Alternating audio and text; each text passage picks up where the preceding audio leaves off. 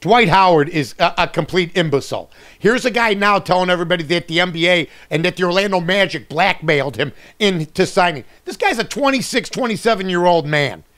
Okay, you take responsibility for your own deal.